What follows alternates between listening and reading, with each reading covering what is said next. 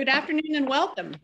My name is Kay McCall, and I'm the Executive Director of the Renewable Energy Alliance Houston. We're an organization that is working to empower Houston to lead in the energy transition. Today, we are very pleased to feature two CEOs who are leaders in the energy storage industry and who have been working to build their businesses in Houston. We have another panelist who is an expert in developing and financing energy storage and other renewable energy projects. Let's get started. First, I'm pleased to introduce Jeff Bishop.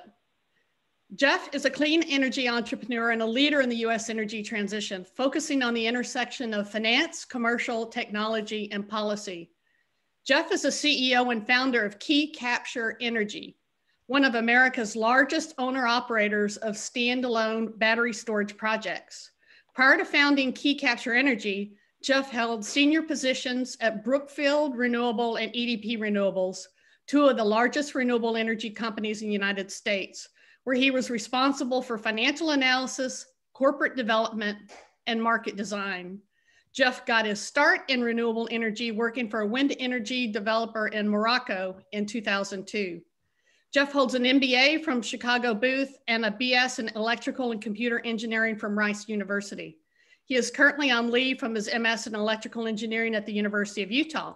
Jeff spent a year researching renewable energy failures in Uganda and Botswana from 2004 to 2005 and was a Forbes 30 Under 30 Energy Award winner in 2011.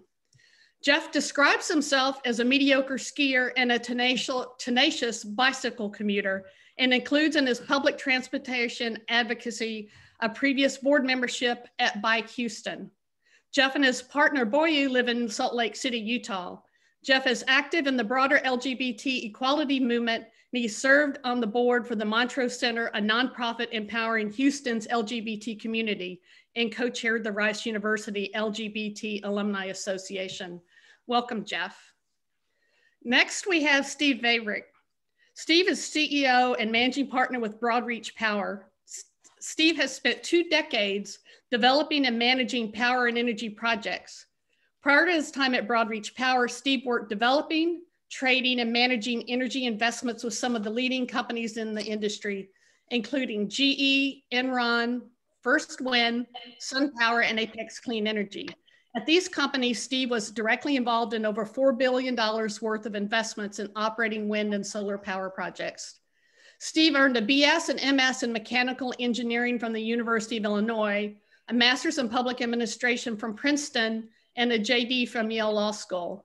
An avid reader, Steve usually has 2 books going at a time. Recently, that's included The Second Mountain by David Brooks and Where the Crawdads Sing by Delia Owens. Thank you, Steve, for being here. Next, we have Rohit Sachdev, a lawyer with Orrick. Rohit is a partner at Orrick in its San Francisco office and a member of the firm's energy and infrastructure practice. His practice focuses on the development, purchase, sale, and financing of renewables and energy storage facilities, representing many of the world's leading developers of solar, wind, energy storage, biofuel, and gas projects. He has worked on tens of thousands of megawatts of power purchase agreements, EPC contracts, and sales of renewable energy companies. Actively involved in energy storage since 23, Rohit has helped clients develop thousands of megawatts of battery and other energy storage facilities, including both standalone and hybrid facilities. When he's not supporting the energy transition, he spends his time with his wife and 2 kids, sailing in the San Francisco Bay and playing his guitar. Last but not least, we have Chris Micsak. Chris is a director at Pickering Energy Partners. Previously, Chris was a vice president at Huntington Ventures, a midstream private equity sponsor focused on all forms of energy storage. Before that, Chris was a senior analyst at Bentech Energy, a boutique energy consulting and analytics firm. Chris has also held trading and analytical positions at investment banks and hedge funds in New York, Connecticut, and Hong Kong. He received a BA in economics and Asian studies and graduated magna cum laude with honors from Colgate. Chris speaks Mandarin Chinese and is a former chef. Chris, take it away.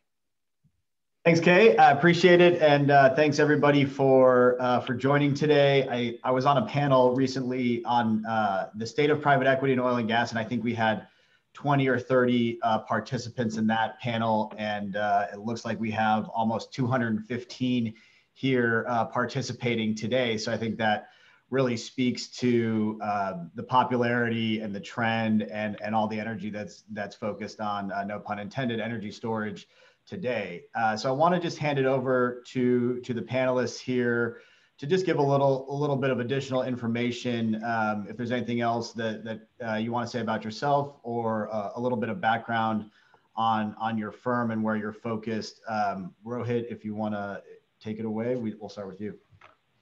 Chris, thanks. I'll keep it short. I know Kay already gave very helpful introductions. Yeah, for those who don't know me, I'm Rohit Sachdev in San Francisco, partner at Orrick. Our practice focuses on a range of renewables and other generation technologies, development and financing. We've been doing storage since 2013, everything from offtakes to every other form of development, EPC, procurement, all the way down to financing and M&A now. And it's just been a very robust and exciting ride. So I'll hand it over to Steve. Thanks, Rohit. Yeah, Steve Vavrik with Broadreach Power. We're an independent power producer that's focused on storage. Based in Houston, we've got 34 employees and 24 of them are in Houston. We've got projects in Texas, California, and the Pacific Northwest, a combination of standalone storage and some solar, wind, and storage. We see applications for storage, especially lithium-ion cells, really across the whole energy market. And we think that's growing. So happy to be here and looking forward to talking to you more about it. Great, and we can hand it over to Jeff for a little bit of background, and I think we're going to hit right here at the front, why storage and why now? No, definitely appreciate that. So Jeff Bishop, co-founder and CEO of Key Capture Energy, and if you want to hit that next slide. So we're a 45-person company.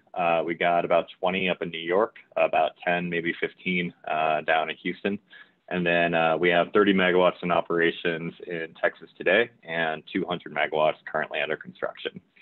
And so we develop, construct, own, and operate energy storage projects. And I'm sure we'll be getting, really aggressively into how are energy storage IPPs different than, the wind and solar companies of, 10, 12 years ago, and what exactly, we have in common. But first, just a table set to make sure that, we're all on the same page on this. If you want to hit the next slide, it becomes a fundamental question of why storage now? And so, we've all seen the trends. And for those of us, who've been around wind and solar for a while, is that very quickly, you hit a tipping point in an industry, and then suddenly everything starts to happen without the broader community fully understanding what exactly that means. And so in the case of wind and solar, when I was at Horizon in 2006, we were trying to figure out, all right, well, right now Texas has 2% wind energy, how much more can it possibly grow? And, today, 15 years later, it's 23% of all generation comes from wind. In the same way, there probably won't be more than 5 gigawatts of natural gas built in the US ever again. And everything at this point is moving to new wind, new solar, and pushing out coal and starting to push out the inefficient peakers. And this is all happening before we're starting to have the full convergence and the electrification of power, heating, and transportation, which is just going to lead to a significant amount of energy demand. And so with that, it becomes a question of, all right, if you have a bunch of new wind, you have a bunch of new solar, what holds it all together? If you hit the next slide.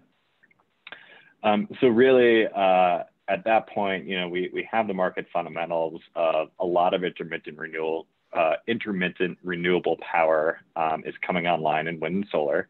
And then does it make sense to use batteries to be able to balance everything out? Or do you have to use natural gas? And so with me, I always look at logarithmic, what happens whenever you go from 1,000 units, 10,000 units to 100,000 units. And what's happening on the battery side is exactly what happened on the solar side of you start to get about 20% price decline anytime you kick in another zero and move down the path on logarithmic scale. And so in order to really drive down the price of solar panels, like you initially needed 15 years ago, you needed Germany, you needed Ontario with their feed-in tariffs, you needed the New Jersey SREC program. And that really drove down the price of solar panels such that, only ERCOT today is really starting having to ramp up on solar. But that was because there were, in the past 20, 30 years of federal subsidies, state subsidies, provincial subsidies happening elsewhere. With batteries, we don't have to depend on that for stationary storage, and we don't have to depend on subsidy-driven markets. Instead, it's the fundamental question of at what point do these projects start to make sense? And so electric vehicles are really what's driving down the overall cost of batteries. And so really, California saying no more petrol, new cars after 2035. It's Europe saying no new gasoline or diesel cars, post 2030. The supply chain is all coalescing, prices go down. Next slide, please. And so where that leaves us today is that, the entire, energy storage market in the US is, 1 or 2 gigs of production currently in the ground. But this year, it's going to double, triple, quadruple, something along that. And the trajectory after this just goes up. And so just, again, like everything, all the US, all the battery storage projects, it's 1 or 2 gigs at this point. And we just need to look at California and Texas and see that that's going to double this year. And so there are starting to be the really marquee, really big projects that are hitting. And that's 300 megawatt size projects in California. Both Steve and I are doing, 100 megawatt size projects today in Texas. And so really at this point, like real capital is coming into the market. My company alone, will be 250, 300 million in CapEx just in 2021. And, for next year, that just increases. And so just for the table setting, if you hit the next slide, it's not just companies like mine saying that, all right, this is a thing. We are getting third parties and, outside views all saying the same thing. And so the Bank of America, they had a storage panel last week, and, their view now is that this is the quote unquote single most promising subsector. And so just as far as how we look on how the energy transition is going to happen and where, the big amounts of money and the big projects are going to hit, storage is the obvious one today. And there's a lot of different business models and a lot of ways to take the entire industry, and look forward to the rest of this conversation on it. Great, thanks, Jeff. That was really helpful. One quick housekeeping note here: if y'all have questions at the bottom of the screen here, there's a little Q&A button. Feel free to type questions in there, and we'll have about 15 minutes at the end to go through some of the audience questions. So to start, I'm going to give you guys a quote here. It's a European quote, but it's applicable here. And the quote is: "In order to achieve the 100 terawatt hours of annual expansion required for climate neutrality, the level of 2020 energy storage needs to be doubled." So this is all kind of confirmatory to what Jeff said, and I think part of the reason why we have 245 people here right now is that this is happening now, right? The energy transition is occurring now. Storage is happening, renewable integration is happening, and these are real challenges that need to be solved, and real capital that needs to be deployed, real projects that need to be built. This isn't an idea or some 10-year down the road plan that we're talking about. So Steve, do you think you could give us a quick overview on why storage is important? Why is this sort of the critical piece to unlocking greater carbon emission reductions and that next phase of the energy transition? Sure, happy to. I'll give it a shot, and I'm sure Jeff and Rohit can complement and supplement. Well, I think, remember, we're in the energy business, and so the energy business is getting collecting the resource and delivering it to the customer in a reliable way. So let's use the analog of molecules, either gas or oil. inevitably there's going to be a mismatch between supply and demand. The customer, the refinery doesn't need the supply when you've got it, and vice versa.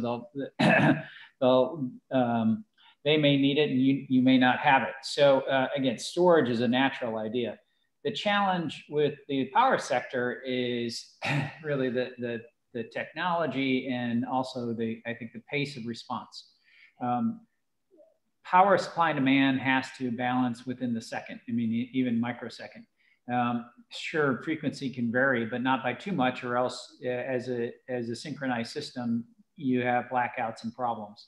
So it is a much more complex technical challenge. And so your storage technology has to match that. Where we are now, though, the interesting thing is with the increase of intermittent supply, you've got this greater exogenous variable in the real-time matching of supply and demand. So, I mean, that's a very technical way to look at it as a system design. You can think of it another way. ISOs or utilities are the orchestra conductors. They're making sure that the right instruments play at the right time. And now, introduce a wind chime that's blowing in the wind to your orchestra. And so what do you do as the orchestra conductor? How do you prepare for that? How do you plan for that? So the good news is, as Jeff was talking about, is our choices for power storage from a technical perspective are getting wider, broader and cheaper. So what he and I have built this year and next year are lithium ion cells, but there are plenty of other technologies that are out there. I mean, we've had pump hydro storage for years. Certainly there are benefits to that. It's very cheap marginal cost. Probably per kilowatt hour on a scale, it's lower. That being said, there's a permitting. You need a difference of an elevation, and it's harder to build. So there's a whole range out there. Why Key Capture and Broadreach and other firms like ours have been focused on lithium ion cells is because the cost has gone down so dramatically, the performance has increased, and it's incredibly modular. We can build these almost anywhere with a high voltage interconnection opportunity, either a tie-in or an existing sub, and be up and running from start to finish within 6 months. So that is allowing a whole different, I think, dimension of how we can address the storage challenges to make sure this real-time supply and demand matching happens. So let me stop there and let's see if the other panelists want to add, or if that addressed your question, Chris. Yeah, that was really helpful. One thing I'd be curious is are you guys seeing maybe Jeff and Rohit, are you guys seeing a lot of integration now between renewable development and battery development? Are all the renewable projects now getting built with batteries? Is that in the early stages? Where is that in the development of its life cycle? Start with you, Jeff. Yeah, so it's going to be in all of the above market. So why we concentrate in standalone projects is because we can go exactly where it's needed. And so like really with us, charging, discharging on the grid, you get closer into urban areas or on the exact spot on the grid that there tends to be a lot of congestion. And you can do that in a way with a standalone energy storage project that you cannot do with wind plus storage or solar plus storage. And so for us, that's really the name of the game of just where exactly does the grid need, storage in order to upgrade. Right now, because of federal tax policy reasons, you are seeing a lot of solar plus storage projects. Do they inherently make the most sense for using our existing grid in the maximum way? No, but tax policy kind of drives a lot. And so if the Biden administration does have a standalone, storage investment tax credit by itself to put us on parity with, the PTC for wind or ITC for solar, then at that point, you're going to be seeing a lot more different applications being used in a lot of different places. One other thing that, is not talked about is, thermal plus storage. And we're working now, with a IPP to put a battery on a coal plant that's currently being decommissioned. There's going to be a lot of applications that are going to be hitting in the future of, using storage as a, plus one, on both existing assets, thermal and renewables, as well as new stuff. That's interesting. If I can add to that, now, great point, Jeff. I mean, again, think this is another widget in the toolbox with really fast ramp up and ramp down rates. So they can complement existing thermals or turbines, or even provide black start. So absolutely right. I think folks need to think of the entire system, and now you've got a cheaper, another option that's very cheap and reliable and very fast responding. So what do you do with it? Yeah, it's interesting. The thermal plus battery is interesting because it allows you to leverage existing infrastructure. And one thing I've learned in my career is if people hate anything more than oil pipelines, it's high voltage transmission lines. So to the extent that you can leverage existing infrastructure, that seems to be helpful. Rohit, Jeff mentioned the Biden administration. Can you give us your thoughts on sort of what a Biden administration and now the blue wave means for things like the ITC, the PTC, and sort of the broader storage and renewable trends over the next, call it, 4 years? Yeah, sure, Chris. Maybe before I do that, though, I'd like to just maybe go back to the first question you asked around solar plus storage, which I think is a really important one. So I think to Jeff's point and Steve's point, we are seeing a lot of standalone storage. In fact, I think back in 2013 or 12 or so, when storage really came on the scene, it was really mostly standalone storage for a few years that a lot of the California utilities were procuring. And in the last just 3 or 4 years, we've seen a massive wave of solar plus storage projects. You have utilities all across the country, the NVEs, XLs, the California CCAs, et cetera, looking for solar plus storage. And it's a combination of price going down, and also a combination of coal plant retirements and multiple uses of storage that they're going to that calculus. And I do think that going forward, I think you're going to see just the same level of demand and increased demand for standalone storage. I think you're going to see a lot more solar and wind plus storage as well. In fact, I'd even venture to say that in the future, many, if not most, of solar offtake arrangements will have storage in them. I think it's going to be difficult to necessarily see. There's not going to be a lot more in the next 10, 15 years of just pure standalone solar contracts. I think you're going to see a lot of them with storage.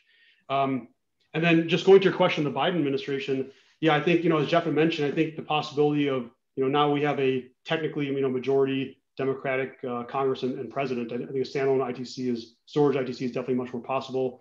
I think Biden's goal is to get down to zero emissions from the electricity industry by 2035 or so, which is aggressive, but it's, definitely possible. That again is going to be driven by how much storage in the ground helps to bridge the intermittency and help, rid of fossil fuels. Biden also has a lot of executive powers at his disposal too, right? He's canceled the Keystone Pipeline, or he's suspended it for now. He's rejoined the Paris Accord. He wants to put out $400 billion of procurement at the federal level of renewables and batteries, which is pretty strong. And of course, he has a $2 trillion plan, right, for infrastructure and clean energy. So I think all of those combined, I think, are going to definitely push pretty well in favor of more storage. Got it. It seems like to me in the past couple of years, the energy storage industry has really hit a tipping point where 5-ish years ago, it was a sleepy corner, very, very small. And then in the last couple of years, it's really hit this tipping point, and now it's hit that inflection point and it's on this exponential growth curve. Steve, what do you think was kind of the catalyst for that inflection? Was it a technology advancement? Was there something political, market, or what was the catalyst there? Yeah, combination of factors, of course, but I would say technology is number one. Same thing we saw in wind, same thing we saw in solar. And when I started my career in renewables, I sold my wind power to people who had to buy it due to RPS obligations. I mean, we were twice, if not 3 times, the marginal cost of energy. Now wind's the cheapest marginal cost of energy, in the US by far. Solar is number 2, and just probably 7 years ago, solar wasn't the case. We were installing solar projects at $2 a watt. Now we're well below $1 a watt. So again, this is again, the interesting thing, and I know Kay laughed when I told her this is old wine in new jugs. I mean, we've seen this this is the energy industry. I mean, what happened in natural gas with fracking, right? Then all of a sudden, natural gas, actually an old technology got better, and it produced, incredible amount of reserves in the U.S., creating energy independence in that aspect. And natural gas prices that used to be $6, $7, $8 an MMBTU are now, always between 2 and 3, maybe 350 at some point, right? So that changed the game. And so you've got game changers all across the system now in power, largely due to technology. And again, one thing that I keep wondering is like, why lithium ion? And aren't there other technologies? Of course. And so this technology, these technologies are going to keep getting better and better, and the system needs to optimize for the right solution. The other factor then is electric vehicles. So again, I heard this morning that a third of all of Volvo's 2020 European sales were all electric last year. I mean, a third. I mean, this is just 20% of all European car sales last year were all electric. I mean, this is right. It used to be the kooky physics professor that had the all-electric vehicle. Now, a third of Volvos are all electric. So we are way past the tipping point. You put those things together, you've got this monster industry of EV that's going to be funding billions of dollars of research into the technology. That's going to continue. Frankly, the grid is a beneficiary of that transportation. And then pull it together. All right, when will this bubble stop? Well, I don't see it stopping. Now's the virtuous cycle, right? So now you got electric vehicles increasing electric demand, which is now causing the electric system to expand, which is allowing the need for more energy from wind and solar, which is then creating the demand for the real-time matching that storage has to provide. So we are really on call it a snowball or virtuous cycle, but it is, the factors all seem to be just strengthening each other. It's a real feedback loop rather than, something's gonna stop and the music's gonna stop. It just seems like given those fundamentals, probably the only risk is policy, as always, right? And now with the Biden administration, as well as even state support, those are supportive as well. That's helpful. And Jeff, I want to get your thoughts on that, but I'm also curious. He mentions the EV side, and as you guys are putting a lot of capital and a lot of batteries in the ground this year. Are you finding any challenges on the kind of the flip side of, you got the EV industry putting lots of money into the advancement of the technology? They're also buying a lot of batteries. Is that causing any challenges for you guys on the procurement side? Yeah, so just on a macro level, I mean, there will be a battery crunch 21, 22 globally. And that's just because there's a ton of batteries all getting snapped up by the electric vehicle industry right now. And so, I know with us, like, we had to be really aggressive going out, on a procurement plan to, lock up 1 gigawatt hour worth of batteries, just to make sure that we have them for our projects. And so fundamentally, it'll be the same as what happened with wind and what happened with solar, fits and starts whenever it comes to the manufacturing. And any sort of like long-term, very clear policy at the federal level that says this market will be here the next 10 years, start building, is good. But as Steve said, with wind and solar, it was all driven by, state renewable portfolio standards, and it was driven by policy. It was driven by, like fighting at the very local level in order to get the policies in place in order to kick off the entire industry. Versus now with standalone storage, it's economics. And so it's a very, very different world. And you have that where, we're now at parity with natural gas for a 4-hour system versus a new peaker, versus we have a price decline of 10% year over year versus they don't.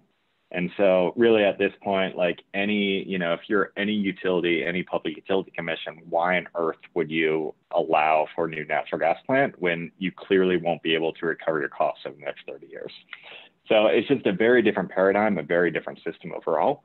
And so that's what really makes it, incredibly exciting and the spot to be, right now and the next 5 years.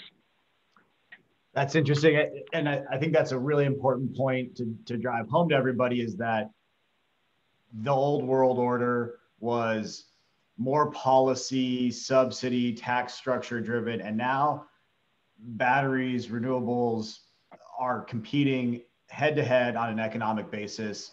And I think that segues well into kind of the next area I want to talk about, which is the market. And where are you guys seeing opportunities? What are the structures that are getting done? So Rohit, you've done a lot of these deals. How have you seen the structure of the deals change over the past 5 years? And kind of what are investors looking for? How are people underwriting this? Who are the counterparties? Sort of how's the deal ecosystem evolved? Sure, it's all good questions, Chris. So I'd say that from an investment standpoint, we're representing a bunch of investors and sponsors doing all sorts of, investing in just individual projects, investing in portfolios, buying and selling them. And I'd say the investor framework is generally the same names you'll see. Large infrastructure and energy sponsors and funds are doing the same sort of investments in storage. And they're really looking for two things, right? Just like they would in any other, non-recourse finance type of generation or storage project, they're looking for revenue certainty and technology, like Steve was saying before, right? On a revenue certain basis, you need some sort of revenue certainty. You need an off-take contract that has some fixed cash flow, or you need to be able to hedge whatever merchant flows are out there, which I'm sure Steve and Jeff get into in more detail. And so we've seen across the country now, there's been a range of deal structures in revenue, right? So that's the first category is revenue. The second thing you need is technology certainty. And that's where we've seen a big shift. Just a few years ago, we were doing mostly fully wrapped EPC contracts for storage. And today, you have deals done at the very other end of the spectrum where you have multiple procurement contracts entered into by developers, where developers take a lot more technology risk on themselves, or they're just farming out to different suppliers on different bases. And I guess the one other thing I just mentioned in terms of what investors are looking for, we've also seen a lot of investors interested in storage that have good trading platforms and good trading shops, because especially in places that have more energy only markets, like for instance, Texas, right, ERCOT, where you don't have a fixed offtake like you might have it in New York or California, you're looking for the ability to really optimize revenues through arbitrage and ancillary. So that's really all you have. So having a trading platform is pretty important as well on that front. Yeah, Chris, if you don't mind, let me add to Rohit. I love his point about the supply chain and how the models are changing. I mean, we're not really at Kitty Hawk, but we're probably a couple of years past Kitty Hawk at this point for this industry. And just everyone's trying to figure out who's going to do what, and experimenting with bundled contracts or disaggregated contracts, and developing software on their own or buying a shop. So this is going to continue to mix and match. The great news is, again, put this to push the metaphor. Instead of looking back, oh, geez, there's a lot of confusion. Look forward. Think about the passenger air miles coming up, right? I mean, there is so much potential here for these things. There's going to be a combination of suppliers and models and contracts and investors, and some will be merchant and some will be contracted, and there's going to be synthetic contracts. And Kay, to bring it back to your group, the great news is, if you think about the one city in the nation that has all this talent, that's very used to these sort of skills and putting it together, it's Houston. Where else have you done this? Well, we've done this for decades in power, gas, and oil, just using really different vocabulary. And Jeff, I'd love you to answer that as well, and also talk a little bit about kind of geographically, right? When oil and gas people talk about energy storage, they always talk about the globe, right? Well, in China, it's like this, but we're focused here on the U.S. and the markets are extremely different. And so where are you guys focused, and why are you focused in those various markets here domestically? Yeah, so I clearly watch what all my competition is doing, and so we're all approaching the markets very different. so, with us as a company, like we always, aim to be where the market's going to be in 3 to 5 years, so that we don't have much competition. And so for us, we in 2017, the market fundamentals of Texas were like, all right, something's here. And, then we were able to sign up a bunch of contracts and, do large stage development. And it's always a lot easier to sign up bilateral deals after there is, a extreme event in the market. And so after August of 2019, when, a lot of people lost a lot of money because power price in Texas went absolutely sky high, there were a lot of deals to be made. And so for us, we went big in, 2018, 2019, signing up contracts here. And, we're building this today in 21 and 22. Now, where fundamentally the market fundamentals in New York, we find very bullish. And so hence we've been developing projects there the last 3 years, and that'll be our growth in 22, 23. And then we're still incredibly bullish New England. We just need some more wholesale market access. And so for us as a company, Texas, New York, New England, and, it tends to be a trajectory just as far as the geographic diversity. But, Steve's in California, there's a huge market there. The entire desert Southwest, Arizona, Nevada, it's a very clear, very well understood market. And then we're going to be seeing some really, really weird, markets starting to emerge. And they could be ones that are legislatively driven, such as in New Jersey or Virginia, or, they could be markets that pop up organically, or they could be markets in vertically integrated states where, again, a public utility commission, why on earth would you approve a new natural gas plant ever again? And so, it's going to be hitting in different spots, and there will be a lot of different business models, different types, and hopefully a lot of winners coming out of this. Yeah. And how do you guys see the kind of revenue profiles on these projects? Are you more on a kind of standalone merchant project? Are you more trying to capture ancillary service revenue? Are you more weighted towards the peak capture? Is it some combination of both? How does that kind of break out in your mind, Jeff? And then we'll go to Steve after that. Yeah, so this is how storage IPPs are so different than the wind and solar projects of 10, 12 years ago. And if you were a wind IPP, you're selling a 20-year intermittent electron. You are doing it in markets with renewable portfolio standards, and you're competing against how windy is your site, how low cost is your interconnection, do you have wind turbines, and what's your cost of capital. Compare that to us, where basically there's going to be a merchant component of most of these. We have synthetic financial fixed for floating contracts that give us revenue certainty. But around that, you have to schedule your battery day ahead real time market and figure out how exactly you should be, scheduling your battery. And so this is the part I didn't understand 4 years ago when I started this, of just how incredibly important it is for those algorithms. And so, we, out of 45 people, we have 8 folks that program in Python. We have a former PJM FTR trader. We have the former EDPR, asset optimization lead on our team. And so really it's scheduling the battery in the day ahead market in order to be able to get, the best revenue. That's actually really tough. And those algorithms and, how it's driven, that's a ton of work and, is a secret sauce of storage IPPs. Yeah, let me jump in, Chris. I think what you need to appreciate is a storage asset is a capacity product. That's really what you're bringing to the grid. Solar and wind are mostly energy. They'll provide kilowatt hours. But what a storage asset can do when it's most valuable is providing capacity either as gen or load.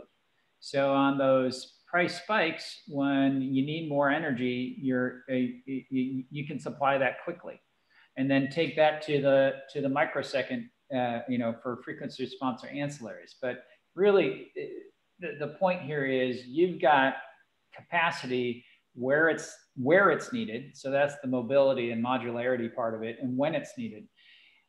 The the contrast for the gas turbine is the load side, right? You can take energy off the system when and where it's needed. And that's, I think, the different appeal that batteries to, I would say, peakers that provide more value. That's a long intro to answer your question, Chris. I think your contract structure then and your value will reflect where at that node is most valuable. Is it about energy shifting? So not within the minute, but within the day or across the day. Is that where the capacity is needed? Or is it needed more on that minute by minute or within the hour?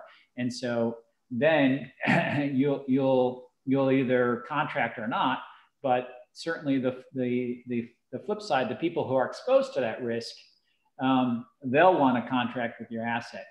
And so, Chris, maybe putting it another way, I view the business as a risk management business. So in any energy system, you've got ultimately the distributor is selling to customers, and they want energy at a fixed price, at a fixed, forecasted price. And that's what they're paying you for. They're paying for you to manage the financial risks and the physical risks. But for the power grid, that's typically done by the ISO. But when you're signing a contract with your rep or your utility and your co-op, what you're really asking them to do is manage the financial risks. And so what storage can now do is add another risk management service to the financial system here that's maybe a different source of products, because it is more flexible and certainly at a lower cost than the traditional providers of this, which are mostly gas turbines. So I've been giving you guys all the good stuff, and we've been talking about all the great things in the storage side. I want to turn around a little bit and talk about some of the challenges to the scaling up of the energy storage space. Let's start with Rohit. What are the key challenges that you've seen in kind of getting battery deals done, integrating these assets into existing grids? Where have been the big hangups or challenges that you've seen on either investor side or industry side? Yeah, good question, Chris. So there's been a few different challenges. I think it also depends on what market you're in. Going back for a second to Steve's point around the capacity product, right? I think the deal structures we've seen really really vary based on what market you're in. So in kind of a contrast to the kind of energy markets we're talking about, where you have arbitrage and ancillary value out of the storage, we're doing a bunch of long-term 10, 15-year fixed payment contracts in California, in New York, in Colorado, Virginia. There's been 6, 7 states we've been doing them in, right? I even almost signed one up in Texas, for a small municipal a couple years ago. So you do see that contrast where you do have long-term fixed revenue contracts. And so let's categorize the risks in terms of on a revenue basis, right? Where you have fixed revenue contracts, the risks are largely, in my mind, the ones we already talked about, which is technology. Get past that, and then you go to things like change of law risk, right? Change of law risk has in some jurisdictions has become one of the biggest single issues in these contracts in the last couple of years, especially where the batteries providing capacity products. So, for instance, in California, where batteries are providing RA or resource adequacy, as some people in the industry know, the calculation of RA or capacity value is changing, is not certain yet on storage, both on standalone basis and also on a hybrid basis when paired with solar. And so that single issue, we did 7 or 8 of these contracts last year across a couple of large off-takers in California, and served as the biggest, hang up in those contracts. And that same type of change in law risk also extends to other markets like New York and other places we're doing as well. So that's been, one of the main kind of issues or challenges in the industry I've seen. Got it. And Jeff, from the developer's perspective, what keeps you up at night and makes you worried about the next year or two? What are your biggest challenges? Yeah, it depends on the week on what wakes me up. It's always at 2:20 in the morning. For some reason, the morning wake up calls are at no other time, but it's 2:20 a.m. that, typically the things are running through the head. It's the scaling up of an industry, like all of us are figuring this out together. And so, I remember when I was at Horizon down in Houston back in 2006, and, at that point we had 300 megawatts online collectively. and you get told from your suppliers that we're currently at a 97% availability rate. And then we started bring on our team and bring on the asset management and start to do our own analysis. And actually, it's not 97% availability, but it's really 90. And so and then you start to go and just be like, all right, well, here's preventative maintenance, here's weird things that could happen, et cetera. And so the entire industry, we're all doing that right now. And so what just keeps me up is just figuring out how to be able to fully operate these, in the safest manner possible, with the right view, because there's not that many data points out there in the market. And yeah, like going back to, what Steve was saying earlier too, just as far as, how the different markets are evolving, and we all get access to the markets in different ways. And, that's all based upon RTO rules. And you don't actually know a lot of the times before you put a project on how you can actually be able to schedule the project in real time. Like in the case of Texas, managing your state of charge today is actually really, really hard. And, there's a regulatory change in April or May, but like we don't know.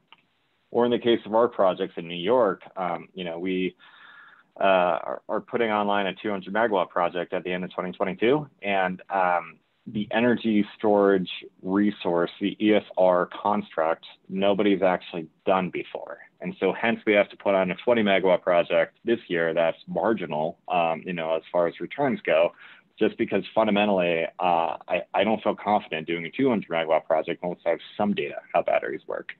And so, what keeps me up is, that intersection of just, we don't know what unknowns are fully in the market yet.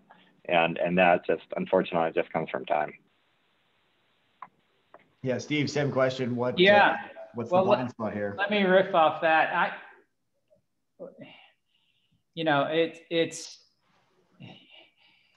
I can't imagine any sort of investment where you're investing hundreds of millions, billions of dollars without risk, right? So I think the challenge is out of leadership and vision. Let me put it another way. For those who think, oh, this is just like solar, so where's my 15-year busbar PPA and ITC, and I know how to finance this. So it's not that. And if that's what you're looking for, this isn't your investment. But more importantly is, Jeff, we are figuring this out. But let me go back to the metaphor about, Kitty Hawk. You've got to think, where is this going? And so that to me is take the far-sighted vision, but it's not even that far. We're just asking a few years from now how this is going to work out. But let me put it this way. The risk to storage is that the power markets get boring, that the prices don't change, load patterns doesn't change. And oh, by the way, wind and solar patterns don't change either. That's, if you're betting against the need for storage, that's your vision, is that nothing's gonna change over the next 10 years. The bullish case for storage, and you don't even have to be that, you just need to believe one of them, is that gigawatts of wind and solar are going to be added to the grid. Load is going to increase and the patterns are going to change as the market changes and as the cost of electricity decreases and as new technology gets developed.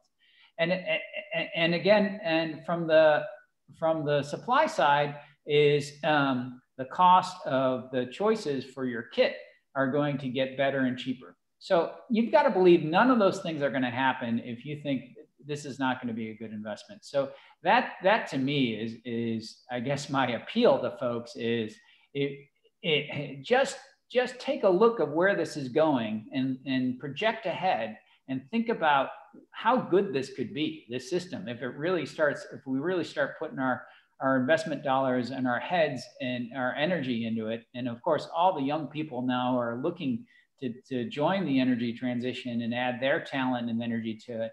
We can do this, and it's going to be growing at the projections we've seen. But think about the end result. That The end result is a cleaner, cheaper, more reliable grid that keeps getting cleaner, cheaper, and more reliable. And so that is really something to keep working on, which brings me back to the leadership. So if you're a leader in a bank or an investment firm or a law firm or anything, and you're deciding which group do I beef up over the next year, if you don't invest more in the energy transition, what you're saying is, I don't think those things are going to happen, and I'd rather spend my time in some other sector. It just seems, you put that all together, this isn't even, you know, not just a safe bet, it's a smart bet. This is a growing industry with some great fundamentals. So I think that's the appeal, is for the leaders, especially in the policy, to think about, if you're worried about jobs, think about the jobs that are going to be created with a cleaner, cheaper, reliable grid. Think about the manufacturing opportunities, the domestic manufacturing opportunities that we're starting to see in Texas, where you've got this push for renewable energy that's cheap and reliable. I mean, we're starting to see it, and it's not that hard to believe. That's where the jobs are going to come, and that's where the real economic development engine is going to be. We've got about 10 minutes left here, and one of the most popular comments as I scroll through the group questions here is about technology. And I know Jeff has a very strong opinion on some of these various technologies. So Jeff, can you talk for a few minutes about lithium ion, the other storage technologies? We have a couple of questions in here about hydrogen. Does that work? At what time? What about Ks? What about these other things? And go for it. Take it away. I'll love your answer to this. Yeah. So as a developer, I'm technology agnostic. So fundamentally, whatever is going to be the best return is going to be, you know, what we ultimately wind up building. However, in 2007 or so, I remember, you know, I was running all the financial models for Horizon at that point. And, you know, solar thermal was the clear winner compared to solar photovoltaic. And over the past 15 years, that clearly didn't work. And that didn't work just because you had the global headwinds and, you know, the continuous learning as you continue photovoltaic. And so, like, the photovoltaic chemistry at this point, not the best, quite frankly. Like, there's new stuff coming out all the time in academic journals, but you literally have to be 2 or 3 times better as far as a new technology in order to be able to beat that cost curve. Like, whenever you have our 10% year-over-year price decline, like, you have to be 2 times better in order to get commercialized and make a dent. And so I'm not bullish any other technology at this point besides lithium ion. I'm seeing nothing on the next 3 to 5 years that you know, I can get debt financing on. With that said, like, there are, you know, stuff in pilot projects for the really long duration storage, you know, that could be 2 or 3 times better, but it's not commercialized yet.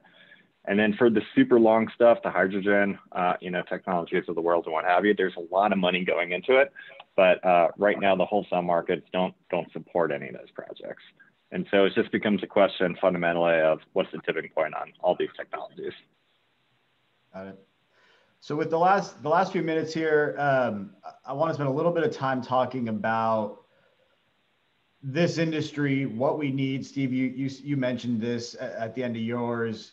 You know, there's a lot of young folks on here who are enthusiastic and want to get involved. What skill sets do you guys need? Where are the holes in this industry? What are the skills that are going to be useful? Kind of question one. And two, as this is a Houston-based group, can you guys talk a little bit about, Steve and Jeff in particular, why you've chosen to put part of your business here and grow your business in Houston? Sure, I'll start. So, you know, for folks interested, you know, follow Kay's group, right? And see where it goes, because it's going to be the real network, the hub of, I think, renewables in Houston. And there's always been a Houston, you know, renewables group, and now we have probably a roof to point to. So it's been more informal. So, but why Houston? Well, to me, it comes back to, this is the energy business. And so the skills, taking the resource to the customer in a fixed price way, all the jobs that are associated with that, from getting the resource the civil engineers, the electrical engineers, the contractors, certainly all the attorneys and investors and bankers and financial analysts, as well as the schedulers, the 24-hour ops, and the IT folks that understand that, and NERC compliance and ERCOT compliance, and the whole list from molecule to the electrical outlet, or from the point. Those have all been tried and true in Houston. So right there is a fantastic deep skill set that you can tap into. I would just ask, my advice to younger people who are interested in renewable energy or the energy transition in general is, to do this is going to take an army. I mean, armies to tackle this challenge. It's going to be trillions of dollars, and it's going to take decades. So my advice to anyone is think what role you want to play.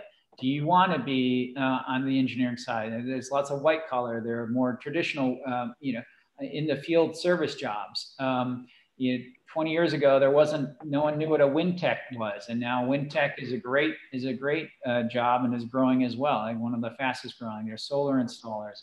We're going to need battery technicians. We're going to need battery testers. We're going to need battery contractors. We're going to need advocates. We're going to need state legislative advocates, federal advocates. I mean, you name it, but we are growing billions of dollars a year. So think about all the opportunities that presents, and throw your hat in, join a group, and just, hang on. It's going to be a lot of growth.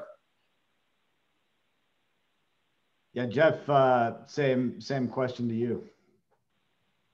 Yeah, so I joined Horizon Wind when there were 43 people. And, that was since then the, Michael Skelly inspired diaspora from that time. We recently looked up to see, how many CEOs, COOs, CFOs, came out of that. And out of the 45 of us at that time, I think there are 15 people currently leading clean energy companies in different aspects. And so, fundamentally, you always want to, early in your career, grab onto a rocket ship and go, because it just opens up the opportunities. And here's, clearly a really fascinating place in the market. And, some of us will be right, some will be wrong. But in general, I think we're going to be more right. Houston, it was built on basically 100 million barrels of oil a day globally. And, for oil to move up or down, 2 million barrels a day in supply or demand, really changed between the floor price of 40 and the ceiling price of 120. Today, oil ain't recovering. And, as electric vehicles take off, suddenly, now we're in, a race to the bottom on price. And, there will be natural floors and ceilings, but now it'll be between 60 and whatever negative price, West Texas went, back in March. And so, really it's just the entire Houston ecosystem and job network is changing very, very rapidly. And as everything moves over and becomes electrified, vehicles, heating, obviously power, this is a really fascinating place to be. And Houston has all the right components for it. So I think Houston is going to be, a dominant player going forward. Great. And Rohit, you can finish us off here, and we'll wrap it up. Probably my biggest piece of advice is go to business school, not law school. Hopefully that's a good one. Do both. Go to both. Go to both. Yeah, exactly. Well, it's been a real honor to speak on this panel with you guys. Appreciate everybody's participation this afternoon. I hope you guys enjoyed it. Kay, I'll hand it over to you and let us know if you need anything else. I'm sure Kay will post all of our contact information. Right. Yeah. Thank you so much. What a great panel today. If you're not already following Key Capture and Broadreach, follow them. And I want to also throw in these two CEOs, they're walking the walk on diversity and inclusion. So check out their leadership teams and you'll see what I'm talking about. Thank you to our sponsors who made this possible: Sonova, Pattern, EDF, Wilkie Farr, HBW, and Baker Hostetler. We'll be announcing some new ones here soon.